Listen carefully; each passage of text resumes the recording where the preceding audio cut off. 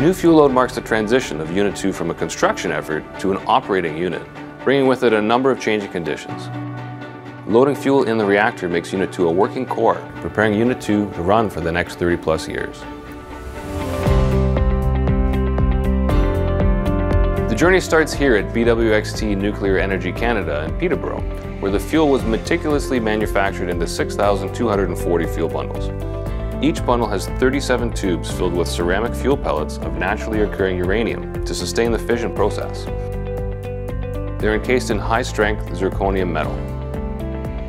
The bundles each weigh about 25 kilograms and were arranged in sequential order and packaged into containers for shipping.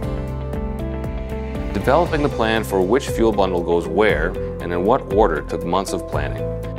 You have 480 fuel channels, each contains or will hold 13 fuel bundles. So you have 6,240 bundles to load into the reactor. This is all done by hand after checking each bundle for foreign material, damage, defects, and making sure the right bundle gets into the right place. The fuel was shipped to Darlington in secure trucks and loaded into the station for storage. During execution, fuel is moved into a staging area at the airlock and then transferred into the vault in the correct sequence for loading. To prepare for the fuel load, Canadim and OPG workers spent weeks in the mock-up training facility, rehearsing the precise steps and quality checks that are required. Loading new fuel takes a large group of people to execute the work safely and with precision. The first step is to insert the shield plug into the outlet end of the fuel channel and then seal the channel closed with a closure plug.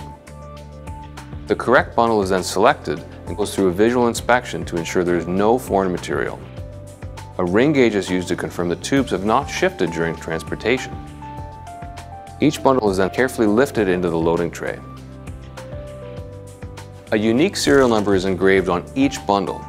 This number is tracked from the moment each bundle is received at site until it is transferred to nuclear waste for storage. Serial numbers were recorded during fuel manufacturing. The number is confirmed as each channel is loaded to ensure every bundle is placed in its expected location. After the number is read and confirmed, the bundle is pushed into the correct position in the channel. Once fueled with 13 bundles, the channel is then closed by inserting the shield plug and the closure plug on the inlet side. This process is then repeated until all of the 480 fuel channels are complete.